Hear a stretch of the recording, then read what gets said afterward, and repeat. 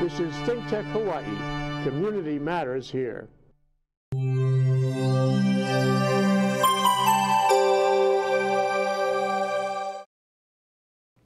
Aloha and welcome to Business in Hawaii with Reg Baker. We're a show that broadcasts every Thursday from 2 to 2:30. 2 to 2:30 from downtown Honolulu in the Plaza building, Plaza Center, in the ThinkTech studios.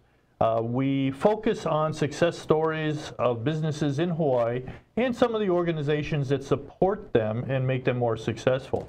And today we're going to have one of those organizations that is a small business of its own, but also supports and helps other small businesses throughout the state.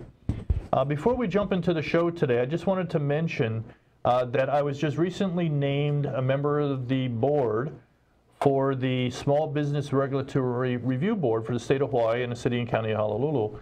And we're tasked with reviewing all the laws, rules, regulations that impact small businesses statewide and at the city and county level. It was a very exciting meeting. It was very eye-opening. We got to talk to a lot of different people about the oceans, about the harbors, and also about the Department of Taxation. There's a lot going on. These are public meetings. They're open to the public. So if you want to come down, they are published, the meeting dates and times, as well as the agenda. And so anybody who wants to have input into the process, please let me know, and you can reach me at reg@regbaker.com, and we'll be sure to get you the information. And I think combined with what I do with the Small Business Administration, sitting on the board for regulatory fairness, we get to cover both, here at the state, we get to cover state issues as well as federal issues, and we've had some real success stories. We've been able to fix some challenges that the liquor commissions were having in record time. And so there is immediate benefit to this, and it's nice to be able to attack these issues and problems at both federal and state and local levels. So we're very fortunate that we do have representation at both levels in that regulatory environment.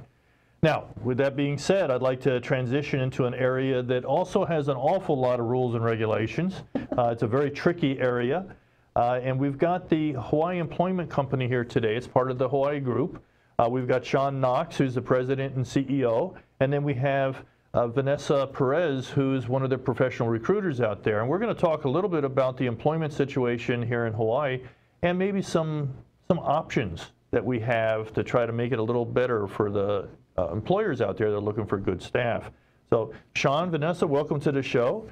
Thanks, Reg, thank you very much for having us, and thank you for being such a strong advocate for the small businesses in Hawaii. We always need as much of a voice out there as we possibly can get, and just you being in our corner is a tremendous asset. Well, I appreciate that. Yeah. And it's something that I'm very passionate about, and I try to do it, through the Chamber of Commerce as well. And there's different vehicles, so anything I can do, if people just let me know where the challenges are and the issues are, we can maybe develop a plan to address them. Great. So, but thank you. Yeah. But you've got some challenges too. I mean, we've got a pretty tight market over here right now. But before we jump into that, Sean, for the people who have not heard who you are, why don't you give us a quick bio? Sounds good. Yeah, aloha, everyone. So Sean Knox, I'm a Kama'aina kid. I was born and raised on the Big Island. Moved away for a little while, lived in England for a few years, and moved back to Hawaii in '99. Was very blessed to be able to start an agency with my wife, true mom and pop operation in 2005 called Hawaii Employment. And then managed to make our way through the recession and partnered up with a great team of investors and business partners, Matt Delaney, Scott Maitrey, who had already formed the Hawaii Group, brought us into their ohana, and we formally launched Hawaii Employment in 2010. And at that point, we were really just doing staffing for office and accounting professionals. And as we saw more demand in the business marketplace, we found the need to staff individuals in the agriculture sector, in hospitality. We started bringing in recruiting talent that had that specific background. Now we have 25 staff throughout the state. Wow, that's grown pretty nice. It's grown quite a bit. We're on all the major islands. We have a really great presence in the educational staffing community. We're at the convention center today with the Schools of the Futures conference.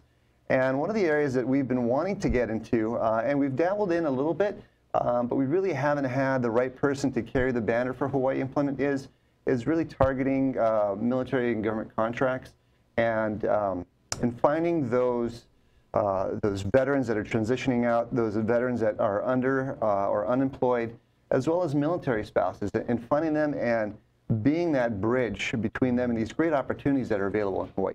Well, and that's a great segue to introduce Vanessa. Yes. All right, Vanessa, this is an area that you've got some real experience with. Oh, a little bit, Reg. Yeah. Great to be back on the show with you, and thank you so much, because it was your wonderful connection that allowed me to meet Sean, and now I'm part of the team, so very grateful. It's an amazing company, and it's very exciting to join, as a veteran and a military spouse, being able to join a company that's really, committed to hiring veterans and military spouses and getting them connected to great employment is a dream job for me. So it's awesome to be part of the team, and we're really starting to hit some really good runs. Now, you've been in Hawaii for a little while, right? Mm-hmm.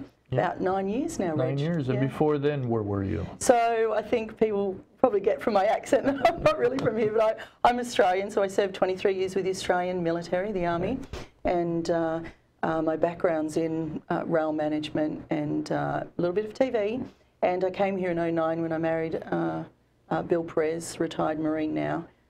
And really for most of that time I've worked with the transitioning military community. So, I'm really passionate about getting veterans great jobs and connecting them to great opportunities, and be able to do that now on a larger scale is just exciting. Well, and it's so rewarding or pleasing for me to hear this, because I had to go through this back in the 70s, and there wasn't a lot of support back then, and it was a little different environment. It's nice to see the support that's out there to help the transition of some of our military folks, and whether they're career or not, everybody needs to go through that transition. Right. Before we jump into that a little bit, what I'd like to ask is, we've got a very tight labor market here, and we've had one that's been very tight for a while. It's one of the biggest challenges for any business is to find good qualified staff. Are we still in that tight market? Are we still struggling with that? Do you see any light at the end of the tunnel? What do you think, Sean? The light at the end of the tunnel, I'm sure it's there, but right now the employers are scrambling. It is tight. It's tight whether you're talking to someone out in Lehui or all the way out in Kohala on the Big Island. You're throughout the state. It's tough. It's tough for an employer to find the talent they need in order to support their organization and meet their business goals and support their clients that they're working with. So. If you're an employer out there right now and you're having a hard time finding people, well, you can call us, but you're not alone. It is a tight labor market. There's a big construction boom going on right now that's drawing in a lot of labor. The hotels are cranking at full throttle. All of them are maximum. Well, they've been setting records now almost every month. Absolutely, and they're doing just a great job bringing in aloha into the state and the tourism sector, and they are great employers, and so they're good. They hire and they retain a lot of great talent in the state, and that drives business in for the restaurants and the retail that are now opening up but finding themselves challenged to meet that labor need. Snowballs. You start filling up the hotel rooms, you get higher occupancy. Now all of a sudden you need to start having the restaurants, that's going to be taking care of and feeding them, and all the retail. It's great economic boom. It's a great engine for the state, but it creates a tight labor market. That's absolutely. Yeah, and plus I see a lot of the talent, the younger generation too, sometimes when they graduate or when they're ready to move into the workforce. They're exploring options not only here locally, but also on the mainland, and some of them end up leaving. Yeah, and that's challenging. And we all know that Hawaii's not a cheap place to live.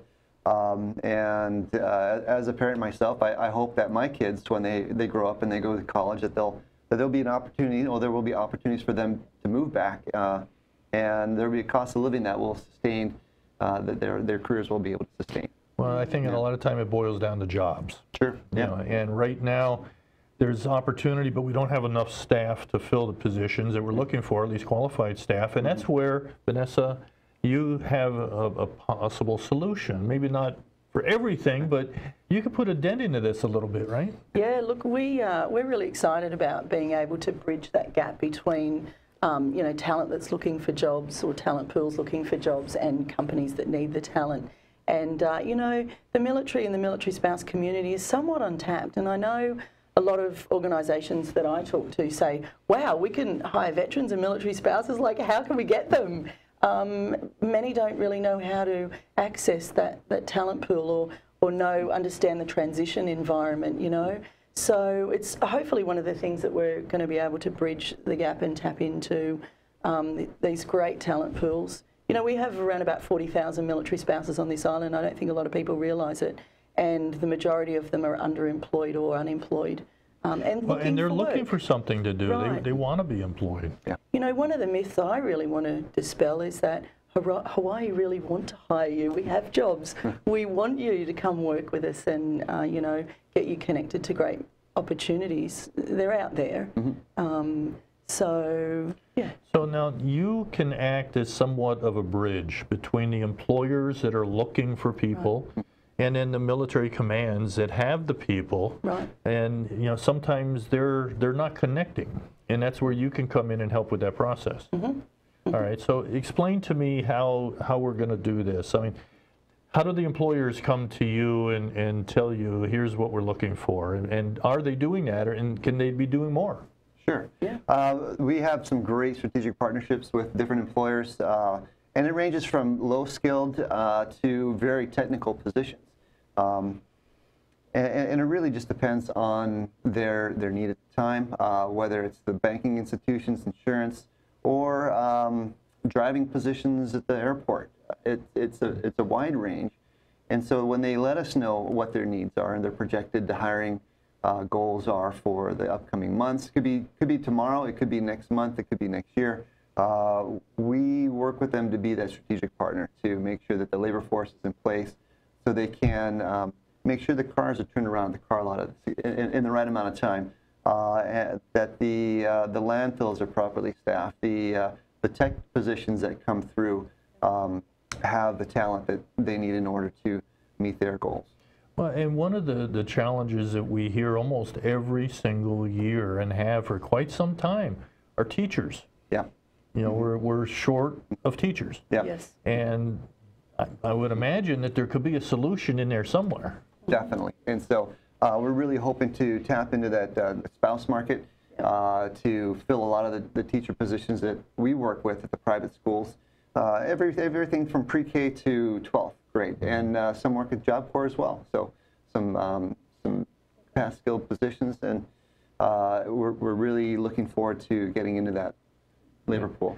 Now, we're going to have to go on a break here in just a second, but part of what I want to talk about, maybe in as much detail as we can in the second half, is how do we get this process, and it sounds like you've already got it started, you know, but how do we make it bigger and better and create a higher level of awareness so people are going to be able to say, you know, I'm an employer, I'm looking for some help, I'm going to go talk to Vanessa or Sean and I'm going to tell them what I need, or somebody in the military.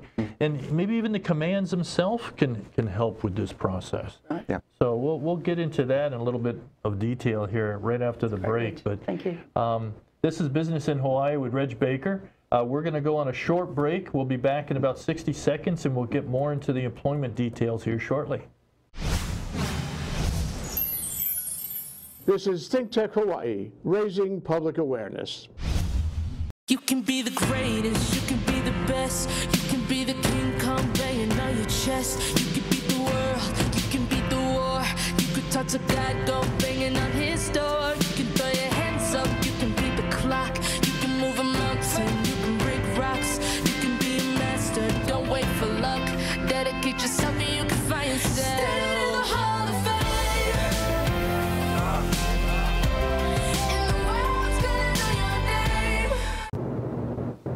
Hi, I'm Ethan Allen, host of Likeable Science on ThinkTech Hawaii.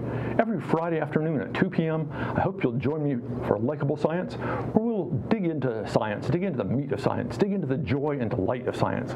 We'll discover why science is indeed fun, why science is interesting, why people should care about science, and care about the research that's being done out there. It's all great, it's all entertaining, it's all educational, so I hope you'll join me for Likeable Science.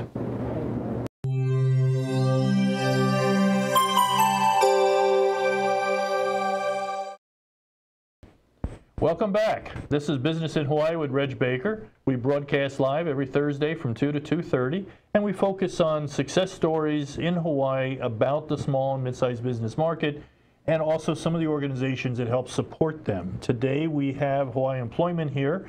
We're talking about a very tight labor market, but there are people available and highly trained people, and they can get up and running very quickly.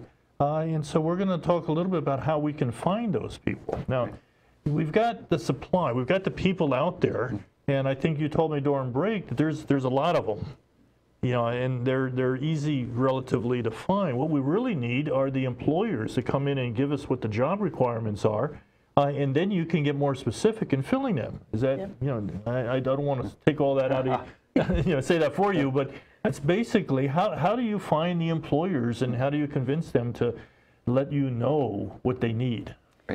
Well, many of them are starting to find us now through the presence that we have at a lot of the job fairs. So, you know, there's always a lot of companies at military job fairs or at the job fairs looking for veterans as well.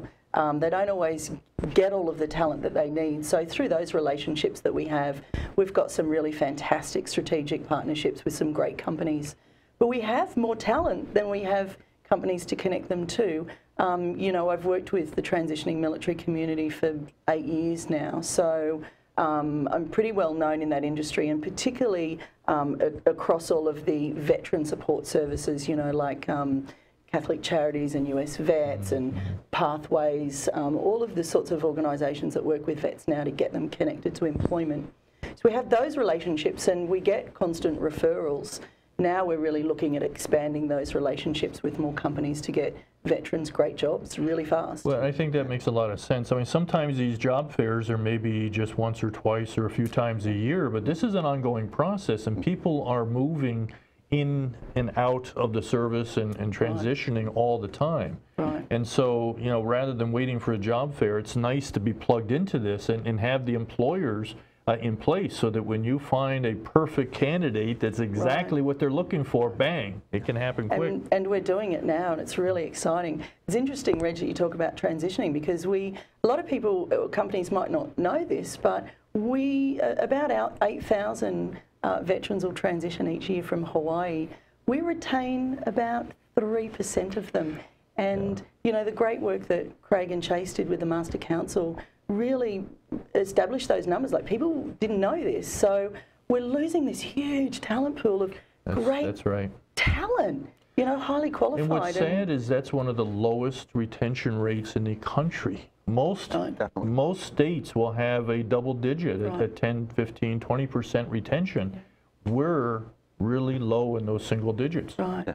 And, you know, it's really, if the military community don't feel that they can get a job fast enough to keep them here and then sustain their living, then they're out of here. And, you know, it'd be great to work with business here locally to keep more, retain more, and, you know, maybe we could be around the 15 or 20% retention pretty quickly if veterans are connected to jobs quickly.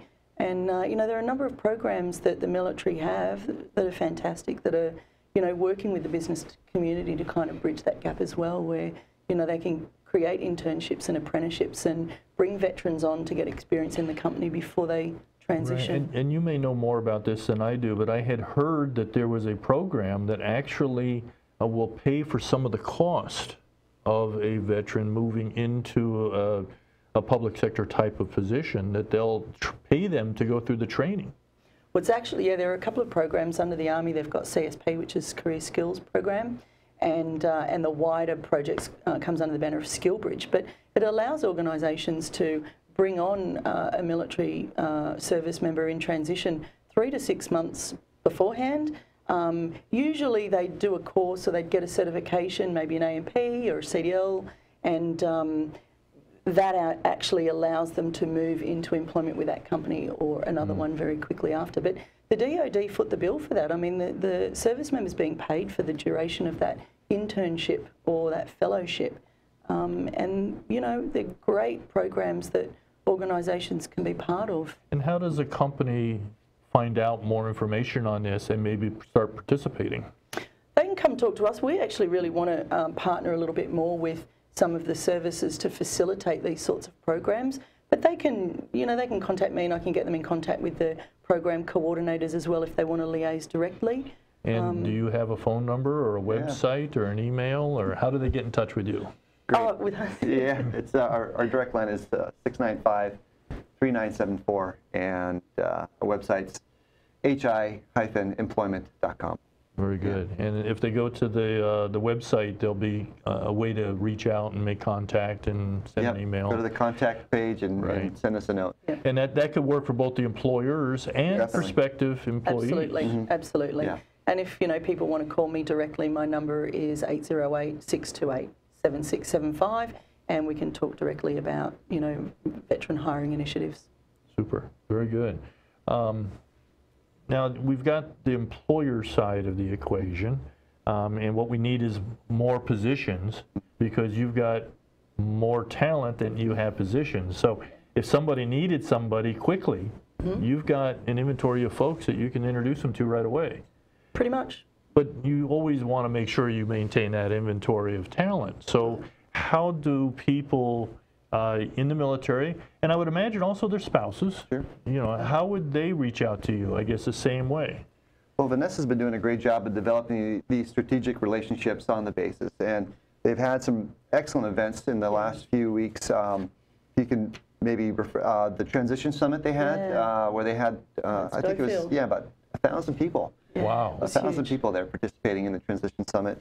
That was on the base out there at Schofield? And at Schofield. It was it was a series of events over 3 days, and if you're in transition and you're not plugged into the transition summits, they come every year. The Chamber of Commerce partners with Hiring Our Heroes, and they put on phenomenal events where companies come down from the mainland like Amazon and Microsoft and Troops to Transportation. And talk about how to get hired by them. That's why we're not keeping the talent. And some of them have jobs here too, and in fact there's some exciting projects coming out of that summit with some really good things that are going to ramp up here that will really try and retain more talent on this island. But so that was huge. I mean, the career fair had 200 employers there and more than 1,000 people transitioning through, and they had workshops. I presented at the Military Spouse Symposium. There's 110 spouses in the room. It was great turnout. And more recently, the Women in Leadership Symposium had 200 leaders, and I went and spoke at it. See, and it's the spouse side of the equation that sometimes gets forgotten too, because a lot of these military, particularly the career ones, they've moved around from different duty stations during their career, and generally speaking, their spouses are working somewhere. So they've got some good talent themselves. Yes. And they're trained and they're ready to go as well. So, we don't want to forget about that side. Because I think the numbers you found, Vanessa, there's maybe 40,000 military spouses here on Oahu, and that's a huge labor force. And I would imagine a number of them have taught before, and they've been teachers, and they've got that experience. And Absolutely, and medical backgrounds and administrative backgrounds, just phenomenal talent, And, data shows that on average 85% of military spouses have some kind of higher education level. They have phenomenal expertise and talent, and they come and they just don't often get plugged into employment swiftly enough, or it's hard for them and they give up. And we want to change that landscape and let them know there's work here, and we would like to introduce them to companies that want them. One of the comments that I've received when I've talked about this in the past is that they say, well, the military spouses, they're only going to be here for a few years and then they're gone. Well, my response is, how many of your employees stick around for a few years anyways? There's usually, and include the teachers with that. What's the longevity for the average teacher at an entry level? Some of them don't even last 6 months. The landscape now where you're lucky to have people for 6 months, 3 years is loyalty. It's pure loyalty. And, I speak to a lot of companies who say, what? I could have them for 2 or 3 years? That's fantastic. So that's just part of, dispelling that myth and changing the discussion that, and the I don't know, there's the mindset, there's a lot of rumours go around that it's hard to get a job here and companies don't want you because they're only here for 2 years, but companies happy to have you for 2 years. Well, and some of the other myths that are out there is that, you know, sometimes maybe some of the training doesn't exactly fit in because they know how to march, they know how to shoot, they know how to sleep in the jungle or whatever. But, you know, the military these days, a lot different than what it was, you know, 20 years ago, even 10 years ago. There's a lot of very sophisticated equipment. There's a lot of technology. There's a lot more going on than just pulling a trigger and marching around. I mean, some of these folks have some really leading edge skills. They really do. They really do. And they're marketable. And, you know, companies need that expertise in, you know, problem solving and innovation and project management and financial management and leadership and, you know, but, you know, some of the great characteristics you're always going to get with military and even spouses is, you know, resiliency and being able to work together in a, you know, team environment. Adaptable, flexible, agile, you know, resilience. You know, if nothing else, they're constantly learning new skills. I mean, there's a lot of training that's involved in the military, and they're constantly learning new things. And so that ability to learn and grasp and execute is something that they're very good at. Yeah. One of the themes that was coming out at the Military Spouse Symposium is, you know, spouses are really looking for flexible working conditions as well. You know, maybe they work part-time freelance from home, and some big companies like Amazon have military spouse hiring initiatives. So if you're an organisation in Hawaii and you're looking for great talent to work flexibly, remotely from home, military spouses are a great solution. And, you know, get in contact with us and we'll create some opportunities to meet. And a lot of times they have their own computers already. Absolutely. Oh, sure, yeah. Yeah, no, that's great. Well, we've got about a minute left, and we're going to have to wrap up here. Believe it or not, we just, you know, fast forwarded through this whole episode. But one more time for the people that are looking and the employers that may have positions, what is the phone number and the website that they can reach out and get more information? Yeah, please contact us. It's a statewide line, 808-695-3974.